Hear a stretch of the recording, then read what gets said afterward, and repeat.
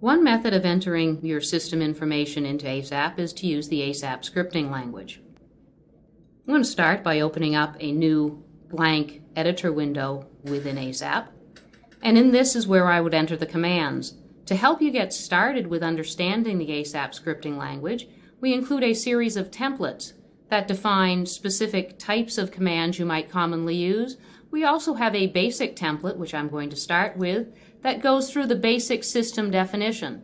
So what we want to do first is clear out any information that might currently be stored in memory, define some basic units and wavelength information, any optical coding information, as well as any media definitions.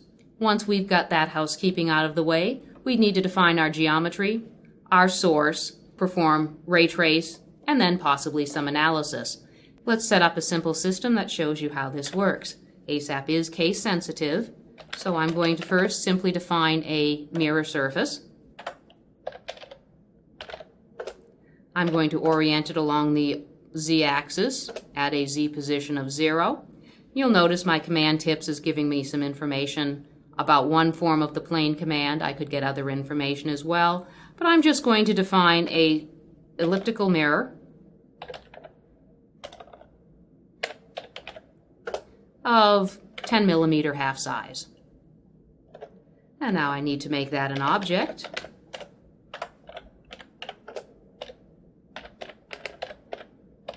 So now I have a mirror surface, and now what I'll do is put a detector just to capture some energy, although it obviously won't do anything since the mirror is a plane mirror.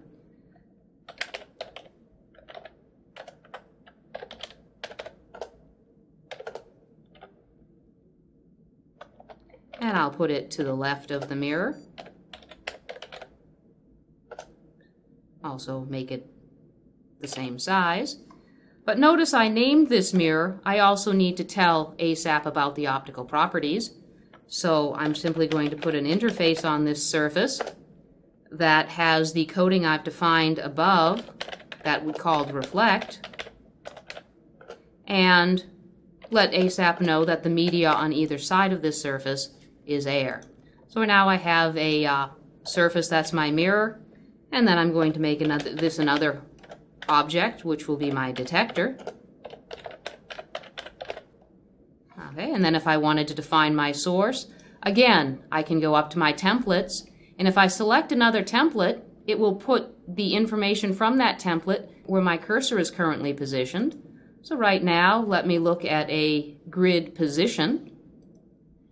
And what this is telling me is I have a grid rect at this position, at a z position of -10. The size is 2 millimeters squared with 11 by 11 rays traced, and then we moved it to a z position of -15. What this means is I would have a point source at this location, but I'd only start tracing the rays from this location, so we don't see all the other rays. Now these won't fit quite with the coordinate system I've selected, so what I'm going to do is make this a -9 just inside my detector, and I'm going to start looking at the rays at a z position of -5, and what we'll now do is just do a little bit of a ray trace.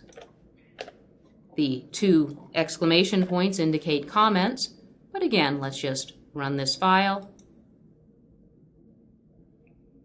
And as we see, our rays are diverging from our source, which was actually located back here, reflecting off our mirror and being captured by our detector.